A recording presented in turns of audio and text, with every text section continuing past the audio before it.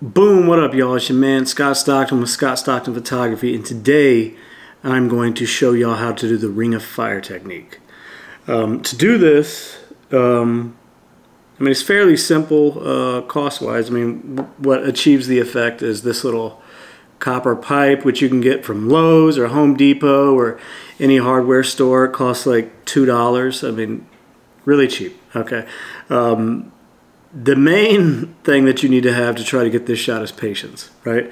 As far as lenses go to get this shot, I recommend anything from like a 35, a 50, and an 85. Anything wider or anything more telephoto, I just haven't had many good results with it. I don't have a 35, so I have the 24 G Master here, which I don't think I've used for this. If so, maybe once or twice, but I don't find the 24 to be as effective. I have used 35s before, and they've been just fine. I have the Sigma 85-14 DGDN lens. I honestly haven't used this much for that either. The thing I use the most is the new Sony 50 1.2. Right here, I got it on the A7 R3.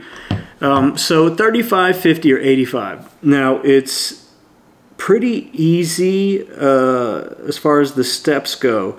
The key is the time at when you're doing this. I found that the best times to do the ring of fire technique is right when the sun, as it's dropping, right when it gets parallel to you. Okay, so on the horizon line, it's right parallel with you, and you'll know it by the color of the sun. There's many times where the sun is coming down, but it's still really bright, and to my eyes, it just comes off as white, right? As soon as the sun starts to get that nice orange color, just take that as a sign from nature that it's time, okay? And it's fairly easy, but it does involve like a bit of playing around and trickery.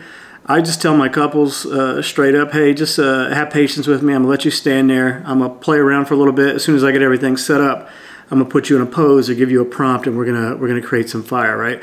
It just involves taking your camera, holding it, and then putting the copper pipe just a little bit in front of the lens. Now you're gonna have to do a lot of like moving around like this just so that the sun hits it just right. So that's why I'm saying that it takes some patience. But after you've done it enough, you kind of figure out the sweet spots and how to get it. But the first time you're doing it, it is kind of tricky. But that's why I say temper or set the expectations to your clients. Like, this is a really cool shot, but it's obviously I'm playing around with a copper pipe, so you know this could be a bit tricky, right? And the sun, so everything has to be a little bit kind of right, a bit of a Goldilocks zone for you to pull this off. There are ways that you can get kind of a cool effect with the sun not being where it should be and the color it should be. You can still create some cool images, but for me, during those times, it's kind of just some bright flares coming off. If you want to get the true ring effect, I find that the sun needs to be parallel and the color needs to be that nice pretty orange.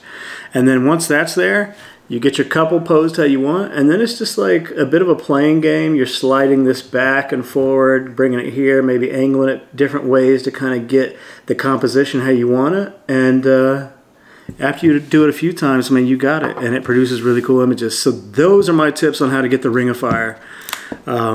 I've been putting a few examples throughout this video, and I'll put some more after. If you have any questions, dude, hit me in the comments, hit me in the DMs, hit me in the face, and I'm gonna get at you. Thanks for tuning in.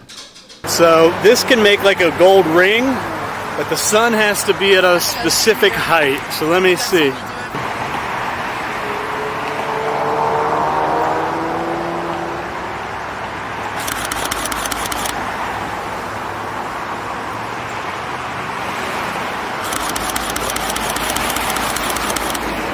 You want to try some? So you have to take the lens hood off, and you'll hold this really close. You don't let it touch the glass, but you'll be holding it like this, and you'll just kind of move your camera and it until you feel like you try to get something that might be kind of cool. But it's a take your time kind of thing. Whew. People are so stupid. So, I get it pretty close.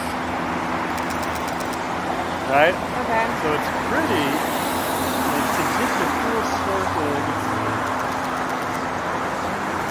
That's kind of cool. So you just play with it like, ooh, that's cool. It's all about just kind of. There's no perfect science to this. It's just about playing. So hold this, and for shots like this, you don't rush them.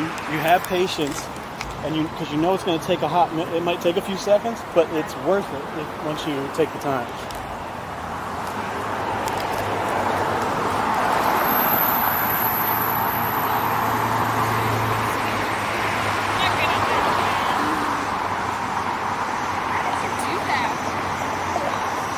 You holding the? Here, do it again. It was there. Oh, my hands in it. So what you? Yeah, there. You hold it lower. Yeah, me.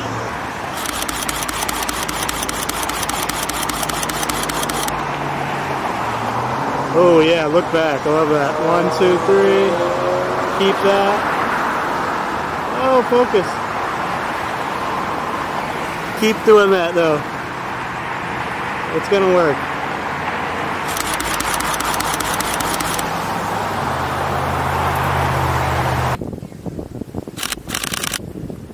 Beautiful. Hold that. 1, 2, 3. Oh. This will take us. This looks amazing once I get it. It's just bobbing and weaving with the sun. Gotta get your kiss mouth ready. No, you gotta be a little taller. Okay,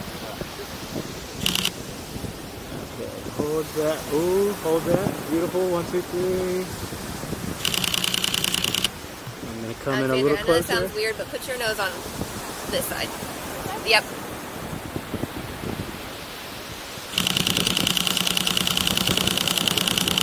Okay, do what you did a second ago. You both had your hands. You were holding each other's hands in the middle while you were looking at each other. Try that for me. What now, this? Yeah, before y'all went to kiss, you were holding your hands just kind of in the middle like that, looking at each other.